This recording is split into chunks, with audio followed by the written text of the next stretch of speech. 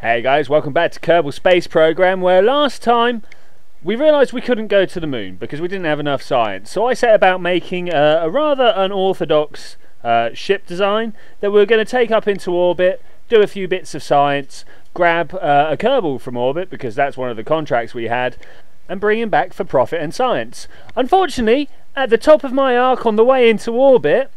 Oh, we're out of fuel. We're not actually out of fuel, are we? We are actually out of fuel. So what we're going to have to do is wait for our 85-kilometre window. In fact, let's not try and race towards it. Let's... The launch enhancer, the...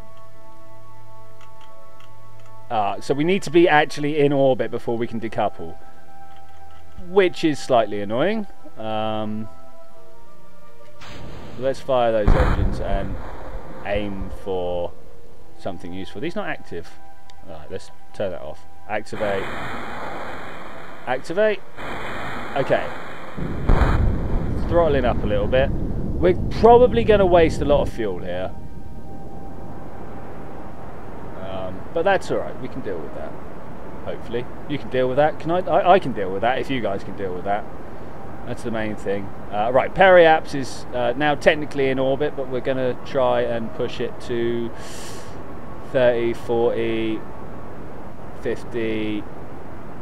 Oh, go on, higher. 60.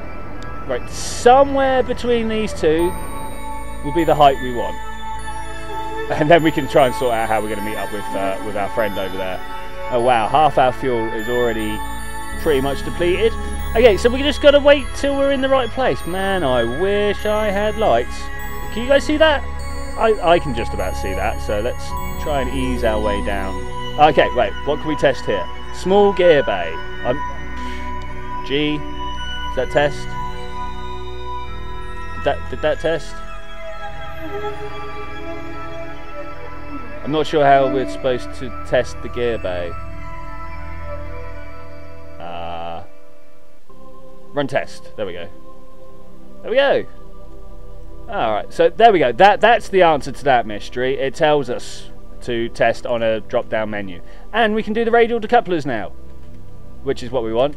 Stage. You not got a stage? Alright, let's pop this down here and ba-bam! Oh god, no, that's space debris there.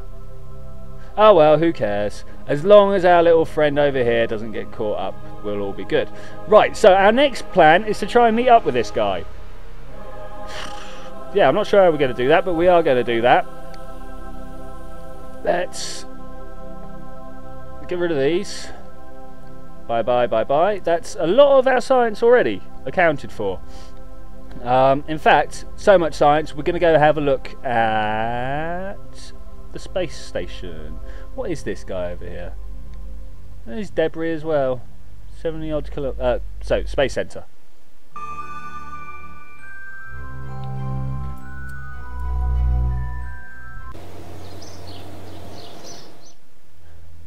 So 55.6. Our next thing is we need to do some science in space, right? Rescue and test fly. I wonder where my other Kerbal is. I was supposed to rescue 2 Kerbals. Oh, dropping stuff. So, in here somewhere... like, I'm sorry guys, this is just as bad for me. I'm kind of just having to squint at stuff. We're going to get a crew report, we're going to send it home, and that's going to be another contract done, right? Transmit scientific data from space around Kerbal. Done. I'm not sure what we got for that. Let's have a look in here. Oh, mind out the way, please. We got 1 science, but a lot of money. And a lot of money is quite important. Okay, so we need to meet up with our friend over here. Where is he? Wehrgun? He's not Wehrgun? Something like that. Okay, at the moment we are just like so totally out of sync with him. We're just going to run around orbit a little bit until we get close. And hopefully close will be close enough.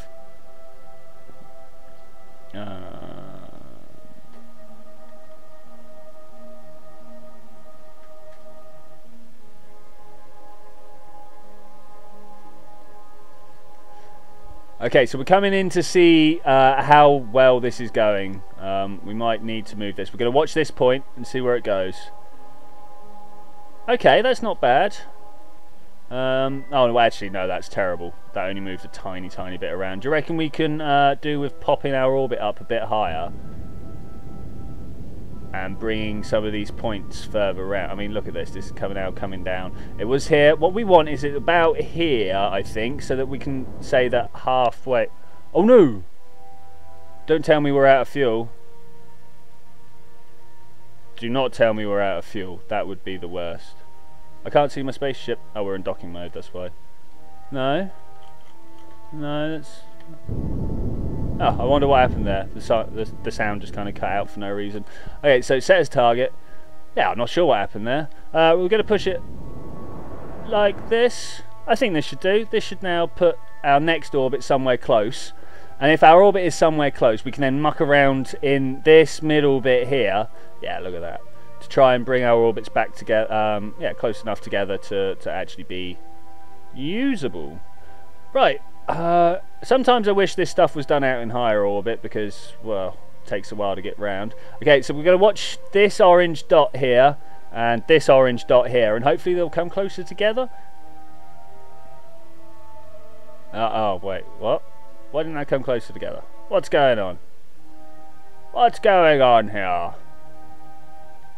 Okay, so this is amazing. Perhaps what we're going to have to do is look prograde.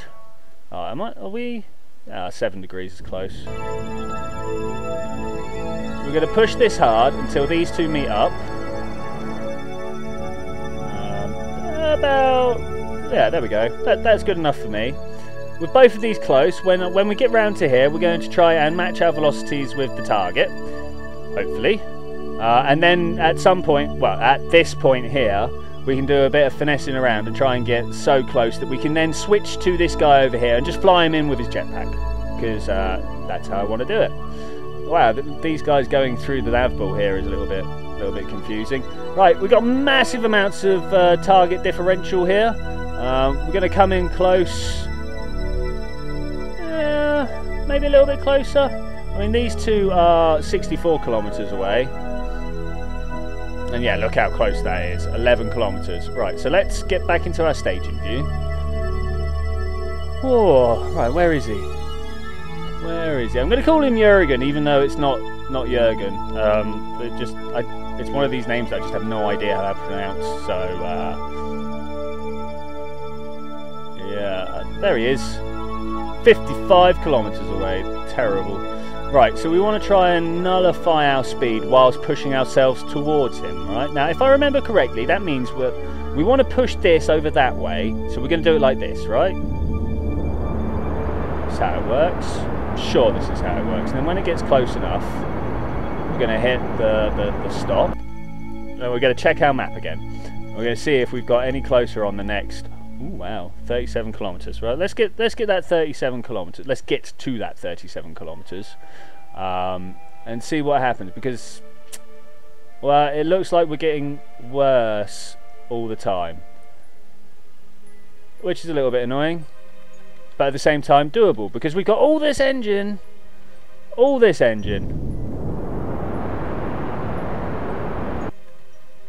if we just keep notching around like this,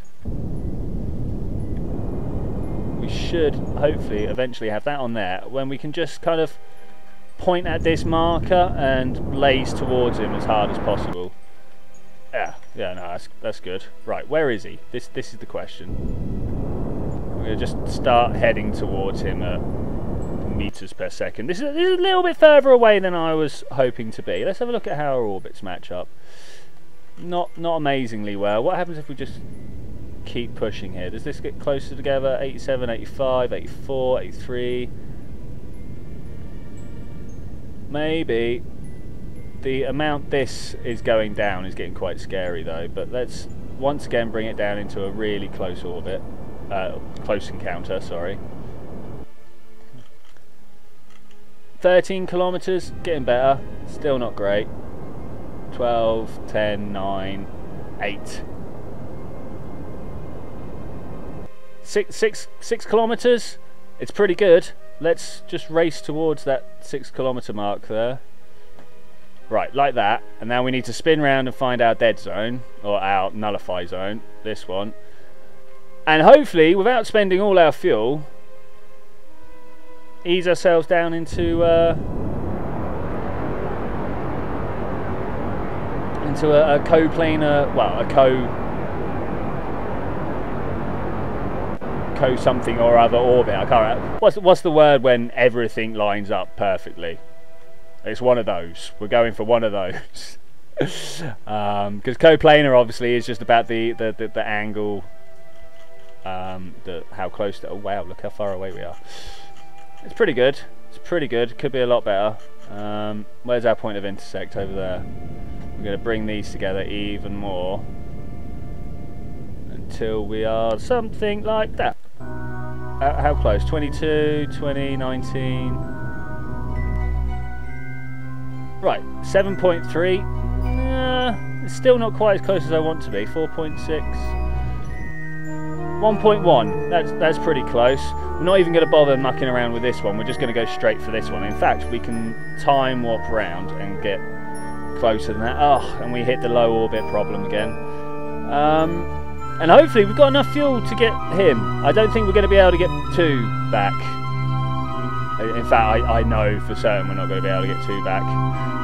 14 meters per second target difference. And he's... Oh, look at him. There he is. Oh, stop. Right, so we're going to go around. We're going to use the tiniest amount of fuel to hopefully push this guy back to something like 0 meters per second different. And then we can use our jetpack to push ourselves close, because that's what it's going to take now. We're nearly out of fuel and we need to save that so we can go back, and going back is the key. Well, I say that, I'm pretty sure... Oh, hello Wehrgun. Let's get jetpacks on the go. Let's put some lights on. Can we look at that and go that way? One thing that really annoys me with this is that you can't... what's the word I'm looking for? You can't get a targeting reticule, so you got to kind of just like do it by eye. Which you may have noticed is not the easiest thing in the world to do. I know I sure have. Right, so this is difficult, this bit. I don't even know how close I am, how fast I'm travelling at it.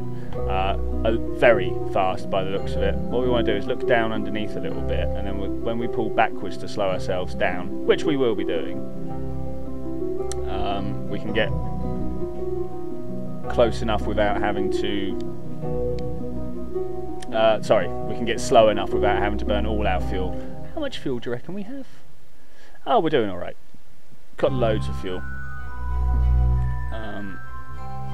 No, 400 meters to cross. We're going to just kind of zoom in at ×5 here, and hopefully we won't see that number go up anymore.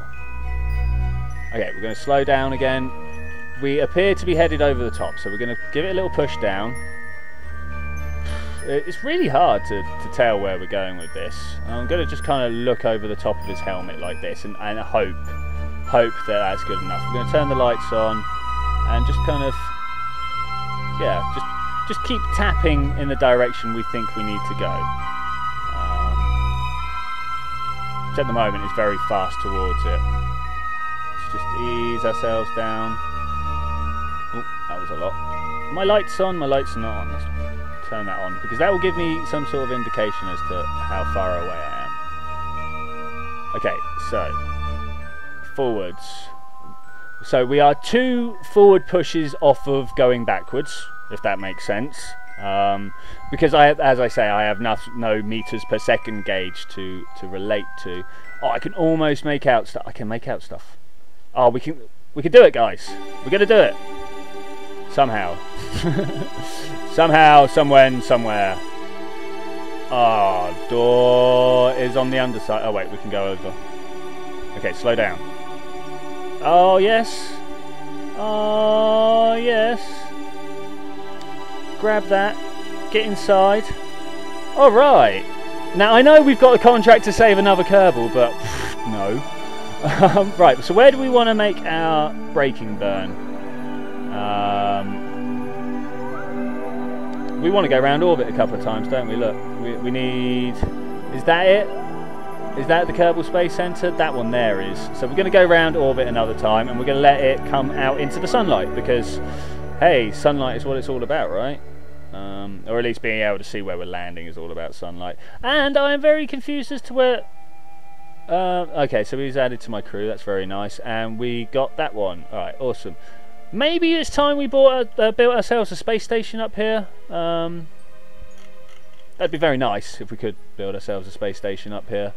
Alright, awesome. What we're going to do is we're going to bring our periaps down to 40 kilometers over the top of the space center, because that's what worked last time. So that's what we're going to do this time. Or we could just push it until it's doing that. There we go. That should hopefully land us in the right spot. And if it doesn't, we've got lots of parachutes and the smallest amount of fuel left. How much fuel do we have? No, I managed to press X the moment we ran out of fuel. Which is interesting. Okay, we're just going to time warp our way around, I suppose. I mean, what else do we have to do? Wait for the sunrise. Yeah, that's about it. That's all we got to do. So we're going to time warp our way down into the atmosphere as fast as we possibly can go, hopefully. Time warping has slowed down, so we're going to look upwards like this, turn our SAS off, and just time accelerate through as fast as we can. The beauties of the desert are underneath us. We're waiting for the glories of the sun so that we can actually start seeing what's going on. If we, ooh, of course we're in time acceleration, so pressing buttons like that will have quite a massive effect. Let's just do that. There we go, and we'll put ourselves into stableness. All right, okay, that went well, honestly. So that's where we were supposed to be going. It didn't happen because we don't have any fuel lines, and docking ports would also be quite nice for a station. So there we go. There we have a nice little sunrise band over there, waiting for it to come up and kiss our vessel with some photons, because that's what we need. Look, there we go, landing on. Oh, we appear to have our vessel the wrong way around. Let's just turn it round like this. There we go. Can Jeb see the sun? No, we can't. All right, let's carry on. Carrying on. Because that's what we need to do. Oh, wow, look, we're going to overshoot by quite a lot, right? Oh, let's just fire the last of our fuel, like that. Didn't work. Okay, do you reckon popping parachutes now is a good idea? Bad idea? I don't know, it's an idea. Is that where we're supposed to be going, actually? Oh, it is. Oh, great, that's alright. That's alright, we're actually going to be okay. Whew. I thought we'd overshot this continent, but that's alright. Oh no, we're going to smash into a mountain, aren't we? I haven't put any landing gear on this either. Oh, I hope this 1, 2, 3, 4, 5, 6, 7, like 8 parachutes is enough. 7 parachutes, I've only got 1 on top, not 2. Alright, well we will find out. We definitely look like we're going to land on the wrong side of the mountains. Yeah. I should have put those landing gear on the bottom, really, shouldn't I? That would have made more sense. Right, which one's Wehrgun in? I don't know. How do you pronounce that? Wehrgun? Wehrgun. Yeah, something like that. Anyway. So, coming down for the last 2 kilometers, we really need to ease up on this time acceleration before we hit the floor. Hit that point, in fact. So there was our 500 meter mark. I was just coming in here to see, but the parachute told me anyway. And 5 meters per second. I think we're going to lose some engines here, but the control, the panel pods, the pods should be fine. Wow, English, Steve, you have it. Use it well. Right, and with this last kilometre to go, I'm going to say thank you very much for joining us for this rescue mission, guys. It's been as smooth as every other mission has gone so far. Oh, and perfect like that. Right, well, let's recover the vessel. See what science we've got. Hopefully we're going to hit that magical 90 so we can get some fuel lines on the go. The magical 90 is what it's all about. No, 58. We didn't even get close to it. We got all the parts back and we got the crew back. Extra crew though, that's nice. Alright, so, yeah. Thank you very much for joining me for this adventure. I will see you next time where we're going to try and earn that extra 40 science somehow. And explore the moon. That is a must. We should. I'm shocked that we're not doing this already. Anyway, bye!